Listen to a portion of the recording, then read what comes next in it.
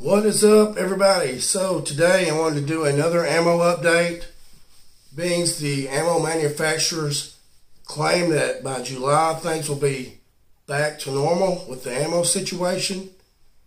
But I've got to tell you, with my visits to the sporting goods stores, gun stores, and online shopping, I'm not seeing it. Let me go over some of the prices. 22 long rifle, back in the good old days of 2019.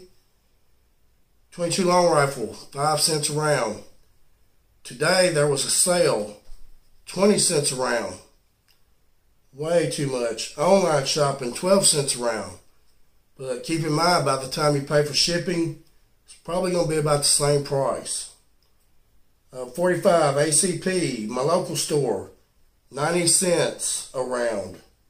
Online, 70 cents a round. 223, 65 cents to 79 cents at my local stores. 60 cents a round online.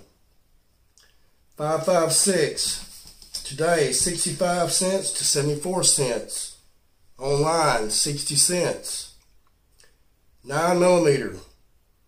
There was only one store that had 9mm today, and they were selling 1,000 rounds for $600.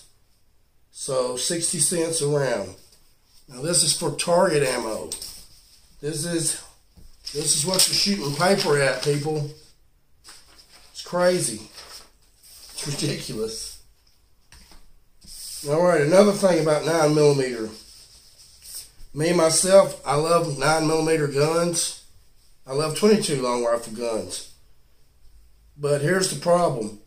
Of my local stores, like places like Academy, Sportsman's Warehouse, those guys are selling a lot of 9mm pistols. So everybody is buying them. And with millions of buyers every month buying a gun because of gun control, you still can't find the ammo. And if you do, they want 60 cents a round. Online, 50 cents a round. Used to be $1. So at least it is getting a little better. But is it back to normal? No way. We are a long ways from it. I hope those days will come back. But until then, thankfully I've got a nice little nest egg of ammo. But I will not be buying anything right now. And I urge the rest of you to do the same. Get those prices down, stop buying. Alright guys, y'all be safe and good shooting. Woo!